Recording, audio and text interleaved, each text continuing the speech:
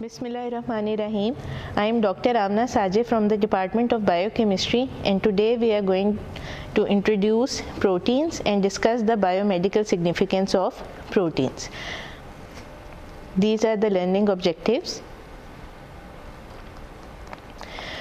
Now, you must have heard the word proteins many times in your life. So what basically are proteins?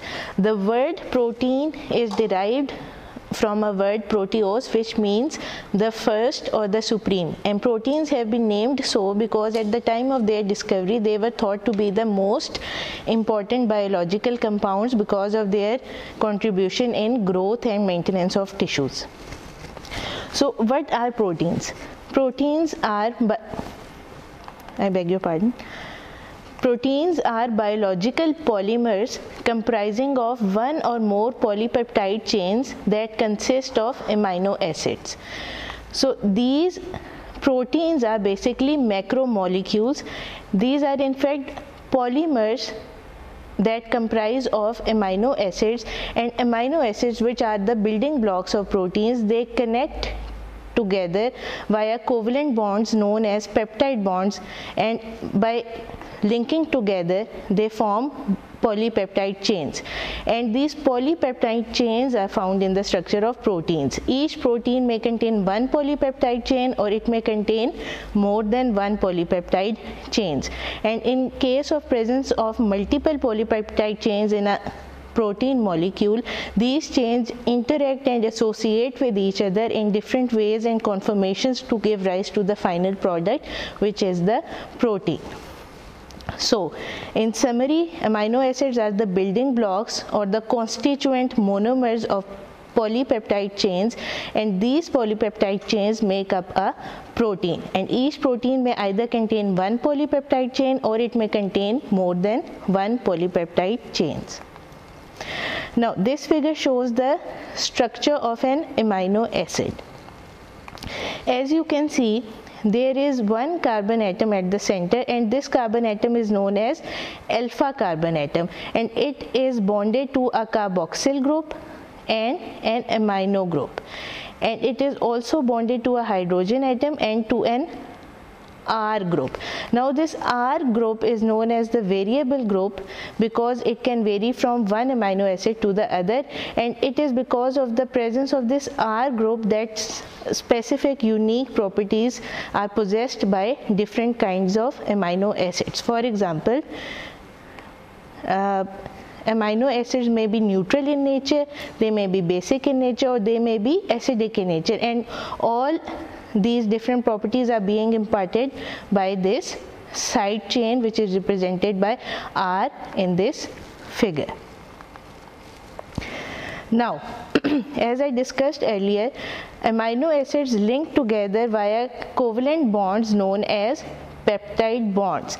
Now, this figure shows the formation of a peptide bond, which is nothing but the removal of water molecule from carboxylic group of one amino acid and amino group of another amino acid. This amino acid is giving its hydrogen atom, and this is giving its hydroxyl group, resulting in the removal of water molecule, and the resultant bond between this carbon and this nitrogen is known as the peptide bond, through which these two amino acids are now linked. Now, so this figure shows that during peptide bond formation, the carboxylic group of one amino acid and the amino group of the other amino acid are contributing. Now this figure shows a polypeptide chain which is made up of multiple amino acids. These amino acids are linked together by peptide bonds, and as a result of this linkage, a polypeptide chain is formed. Now I will move on to the biomedical importance of different types of proteins. Now, as you may know that there are two major classes of proteins based on their structure. One is fibrous proteins and the other is globular proteins. So I will discuss first the biomedical importance of fibrous proteins and then move on to the globular proteins. As the name indicates, fibrous proteins are those proteins which are in the form of fibers or fibrils, or they are elongated in shape. First example of fibrous protein that we will discuss is collagen. Now collagen is a very important protein that is found in our body. In fact, it is the most abundant protein present in the human body because it is found in the connective tissue in a wide variety of tissues such as skin, bone, tendon, blood vessels, basement membrane, etc. And what is the function of collagen? Collagen has a very unique rigid structure due to which it gives tensile strength to the connective tissue wherever it is present. And tensile strength means that the tissue where collagen is going to be present is going to be very resistant to breaking by external forces. So this is a very important property that is being imparted by collagen to the different connective tissues. Now this figure shows a collagen molecule which is in the form of a triple helix. Now what does triple helix mean? This is a collagen molecule in the form of a triple helix. Triple helix means that there are 3 polypeptide chains which are wound around each other in the form of a helix. So collagen molecules are basically triple helices. Now these collagen molecules or triple helices can either arrange themselves in the form of fibrils, leading to the formation of fibril forming collagen, or they can arrange themselves in the form of a 3-dimensional network or meshwork known as network forming collagen.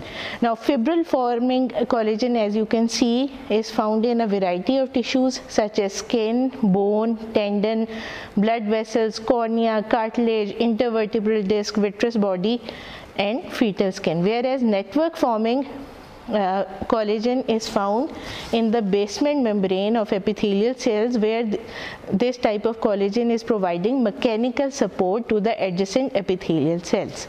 Now there is also a third type of collagen known as fibril associated collagen.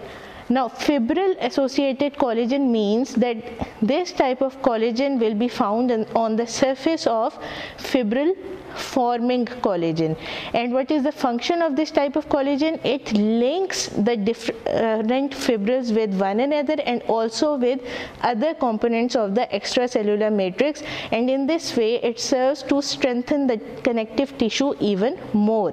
It imparts even greater tensile strength to the connective tissue.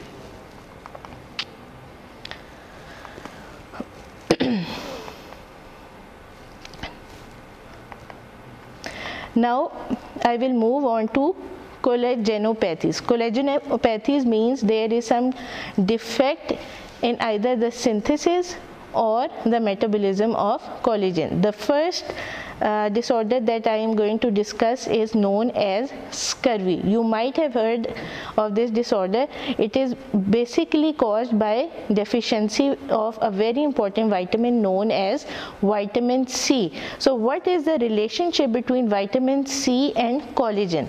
Now vitamin C is basically acting as a coenzyme during hydroxylation reactions that are taking place during synthesis of collagen.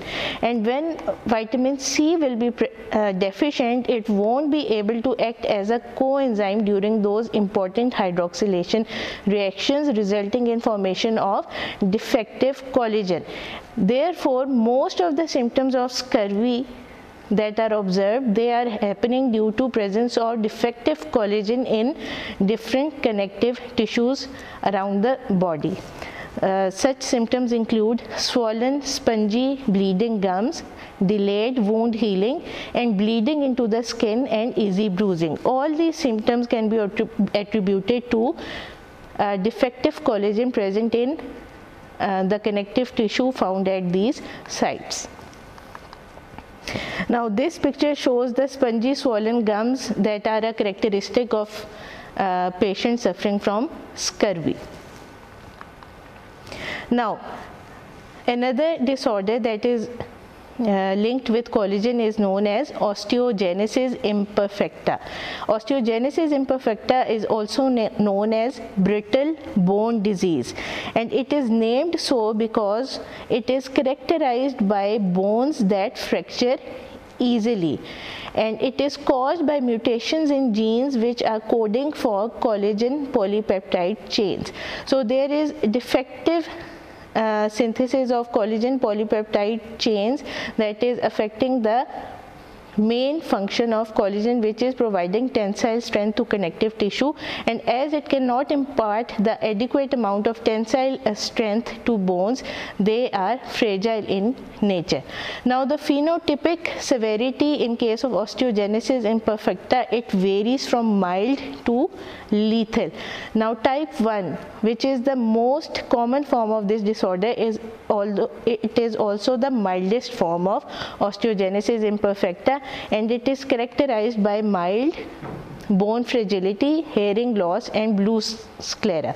On the other hand, type 2 osteogenesis imperfecta is the most severe form of this disorder, and it is usually not compatible with life and results in deaths during the perinatal period.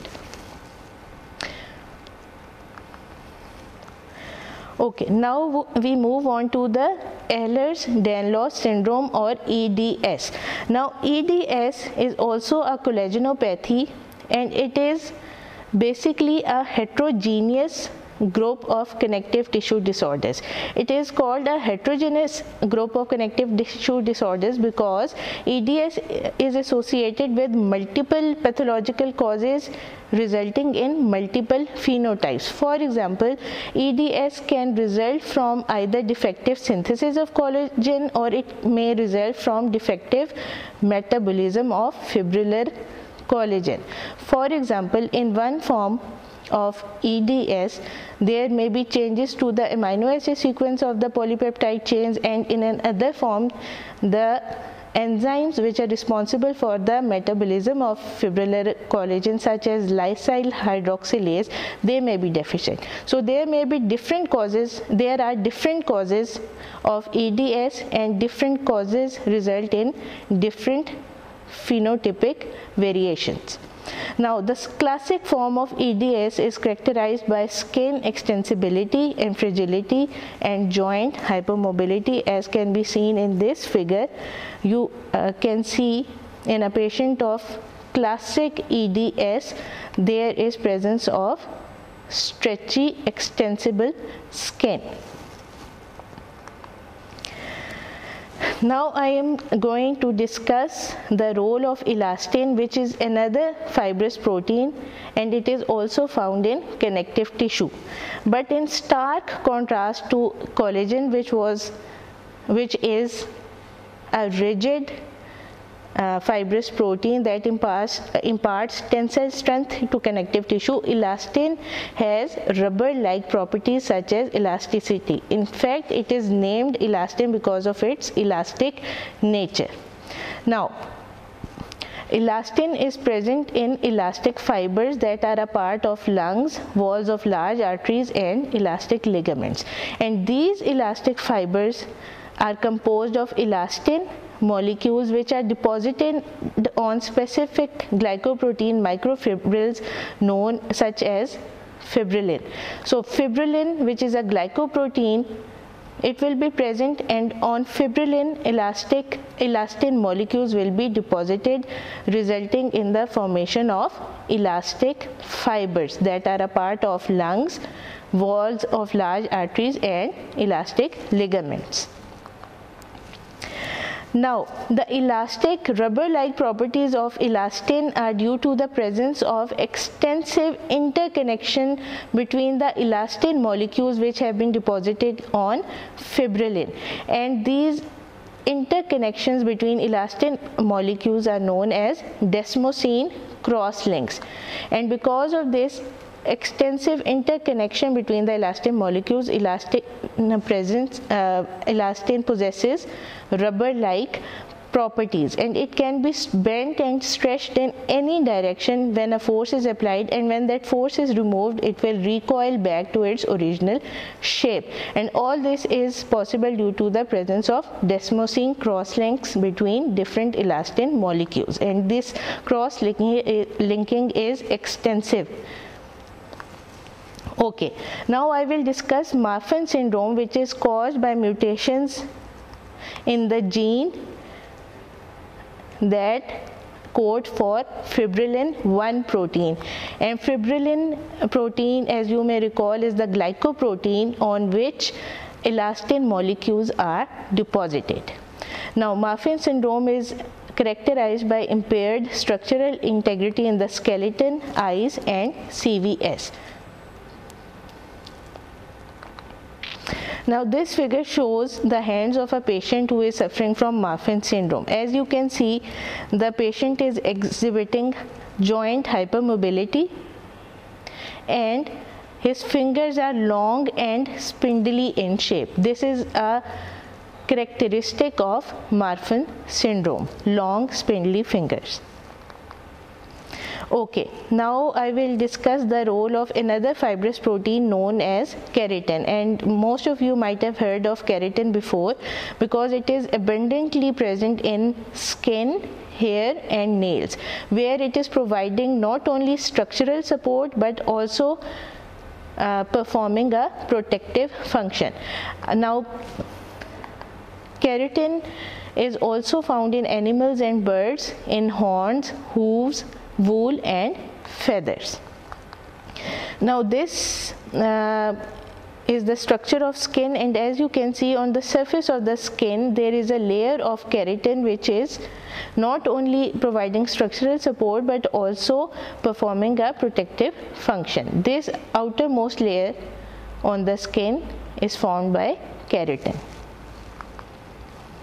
Now, what is the importance of actin and myosin proteins? Now, actin and myosin proteins are also fibrous proteins, and they are involved in the contraction of different types of muscles. So, in other words, we can say that actin and myosin are contractile proteins. Now, this was all about the biomedical importance of fibrous proteins. Now, we are going to discuss the role of globular proteins. Now, perhaps the most commonly known globular protein is hemoglobin. Now, what is the function of hemoglobin? Hemoglobin is found in erythrocytes or red blood cells, and basically hemoglobin is responsible for the red color that is seen in blood. And what is the role of hemoglobin? It carries oxygen from the lungs to the tissues, where this oxygen is used for aerobic respiration, and it then binds carbon dioxide which is being produced in the tissues and transports it to the lungs, from where carbon dioxide can be expelled. So hemoglobin has two main functions. It transports oxygen from the lungs to the tissues and transports carbon dioxide being produced in the tissues to the lungs, from where carbon dioxide can be expelled.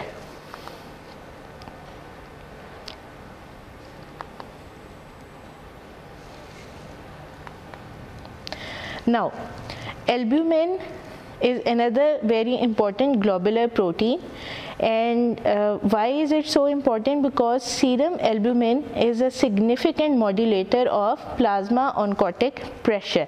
Now, what is meant by plasma oncotic pressure? This is basically the osmotic pressure which is being exerted by plasma proteins in the blood. Now, most of this plasma oncotic pressure is due to the presence of serum albumin.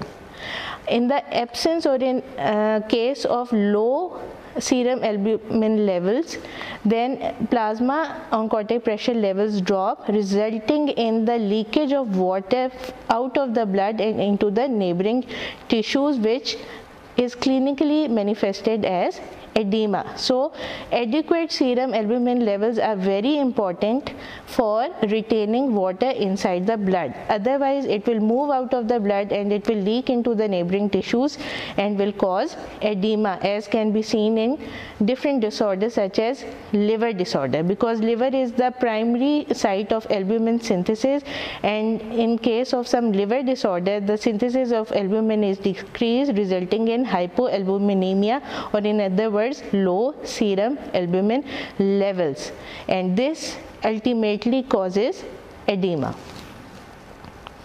Now, apart from its function as a significant modulator of plasma oncotic pressure, serum albumin also binds and transports a wide variety of substances such as bilirubin, ions, fatty acids and drugs.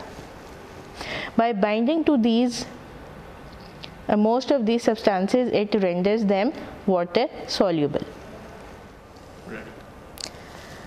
Okay, now I am going to discuss the role of globulins in our body. Now there are a number of globulins which are present in our circulation, but I am only going to discuss just a few examples. Okay, some of these names you might have come across earlier and some names you will come across in subsequent lectures. Now the first example of globulins that I am going to discuss is heptoglobin. Now heptoglobin is a protein which can bind free hemoglobin and can transport it to the reticuloendothelial cells, where this free hemoglobin can be degraded and iron can be released and salvaged for reutilization in red blood cell synthesis. So in the absence of this transport protein for free hemoglobin, the iron contained in that free hemoglobin will be lost and cannot be reutilized for red blood cell synthesis. In addition to binding free hemoglobin, heptoglobin also possesses antibacterial and antioxidant properties. Now another example of globulins is ceruloplasmin. You might have heard about ceruloplasmin before. We will discuss it later while discussing copper metabolism and iron metabolism as well. But you need to remember that ceruloplasmin is the major copper carrying protein in the blood, and in addition it also possesses enzymatic activity, as it is a ferrooxidase enzyme, that is, it is capable of converting the ferrous or Fe2 positive form of iron to its ferric or Fe3 positive form. So because of its ferrooxidase activity, ceruloplasmin is also involved in iron metabolism. Now the third example of globulins is thyroxine binding globulin. As is indicated by the name, this protein binds hormones that are released from the thyroid, T3 and T4, and T4 is basically thyroxine. So thyroxine binding globulin binds and transports thyroid hormones in the blood. Another example of globulins is protein C. As you might have studied while studying clotting mechanisms, protein C is a very important inhibitor of coagulation found in blood. Now transferrin again is a globulin, and it is a transport or carrier protein for iron, that is, it transports iron in the blood. Now what are gamma globulins? Gamma globulins are also known as immunoglobulins or antibodies, and they are produced from plasma cells, and plasma cells differentiate from B lymphocytes, and these immunoglobulins represent a very major component of adaptive and innate immunity against a number of substances and organisms.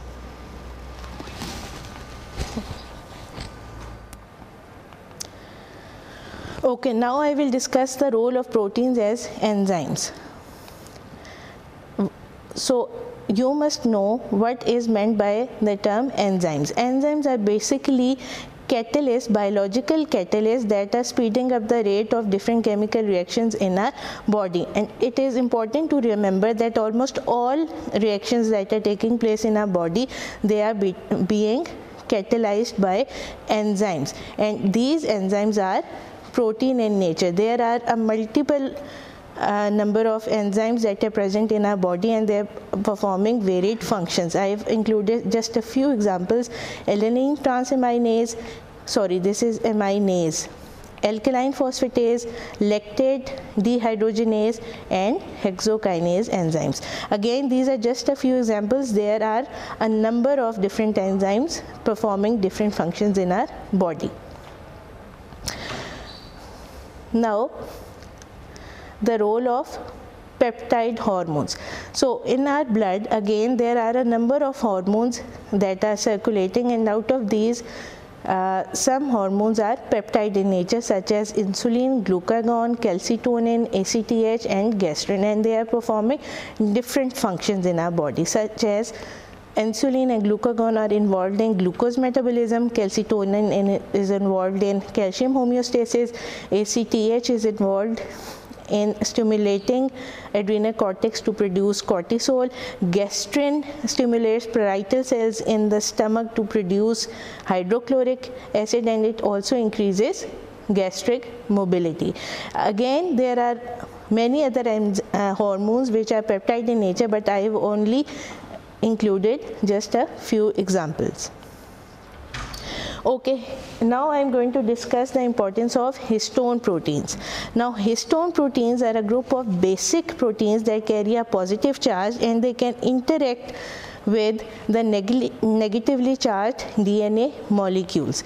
And these histone proteins are involved in wrapping of DNA around them, and in this way long DNA molecules can be accommodated inside the small nucleus. So the major role of histone proteins is wrapping of DNA, due to which long DNA molecules can be packaged or accommodated inside the nucleus. Now, what is the role of proteins in energy production? Now, proteins can be used for energy production only under special circumstances, when there is limited availability of carbohydrates and fats for this purpose. That is, they are third in line for energy production after carbohydrates and fats, and 1 gram of protein is equivalent to 4 calories. So this was all about the biomedical importance of proteins. Hope to see you in the next lecture. You can ask any queries related to this lecture through email. Thank you.